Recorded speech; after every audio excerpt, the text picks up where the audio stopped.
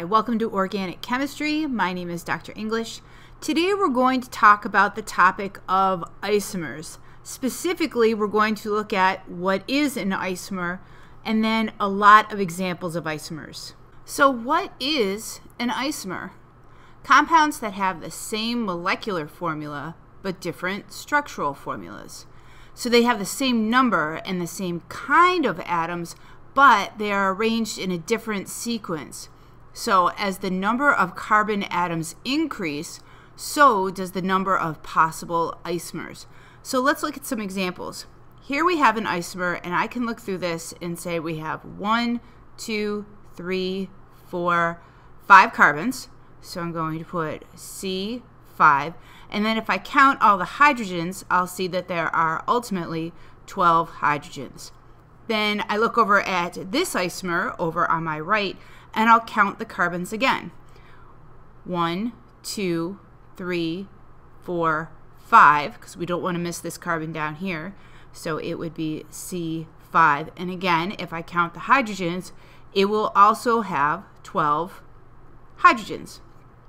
The key thing here is that this molecule over on the left is a straight-chained hydrocarbon. The molecule over on the right is a straight-chained hydrocarbon, but it also includes a branch. So if we were to write the condensed structural formulas of these, they would look different. So for my molecule over on the left, the condensed structural formula would be CH3, CH2, CH2, CH2, and then again CH3. My molecule over on the right has a branch, so the condensed structural formula is going to be slightly different. It is going to be CH3, CH, and then I'm going to include the branch. And when I include that branch, remember we have to put that in parentheses. CH3, end parentheses, CH2, CH3. So again, these are isomers of each other because they have the same molecular formula, but they are definitely different structural formulas. Let's look at another example. Here we have a molecule over on the bottom left-hand corner. And if I count up the number of carbons, I have 1, 2 carbons. So that's going to be C2. Count up my hydrogens. So 1, 2, 3, 4, 5, 6. 6 hydrogens, and then finally 1 oxygen located right here. Now let's look at the molecule in the bottom right hand corner. Again, we have 1, 2 carbons, so C2, 1, 2, 3, 4, 5, 6 hydrogens, H6, and 1 oxygen right here. So if we look at these molecular formulas, we can see that they are exactly the same. But these molecules are very, very different. What you're going to learn is that one is an alcohol and the other one is an ether. So if I was to write out the condensed structural formula of the one on the left, it would be CH3, CH2OH, and the one on the right would be CH3O, CH3. Again, they have the same molecular formula, but definitely different structural formulas. Let's draw 2 new examples. So what if I put C through some hydrogens around here, put another C, double bonded oxygen, another carbon right there. That's one molecule. Oops, it's a pretty poor looking H.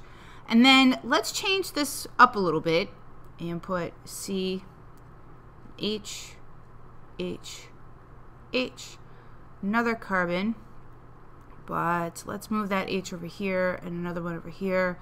And now let's put that double bonded oxygen on the end. Are these isomers of each other? Well, let's look at it. If I was to go through and count the number of carbons on the left, I would have 1, 2, 3. So C3, count the number of hydrogens, 1, 2, 3, 4, 5, and 6. So 6 hydrogens, and then 1 oxygen. Right here, there's my 1 oxygen. And let's do the same thing for the molecule over on the right. 1, 2, 3 carbons, So C3, number of hydrogens, 1, 2, 3, 4, 5, 6. 6 hydrogens, and finally that 1 oxygen right here. So are these isomers of each other? Absolutely they are. They both have the same molecular formula. Now, they're very different structures. The one on the left is a ketone, while the one on the right is an aldehyde. If I was to write the condensed structural formula for the one on the left, I would write CH3CO, representing that double bonded oxygen, and then finally CH3. If I was to do the condensed structural formula of the one on the right, again, I'd start over at the left with the first carbon, CH3, CH2. Now here's where things get sort of interesting. I don't want to put COH. That's an alcohol. So when you have something called an aldehyde, and we'll see this again in the future, we want to write this condensed structural formula as CHO. And that is really, really important because that is different from what an alcohol looks like and something that you need to be familiar with. So what did you learn?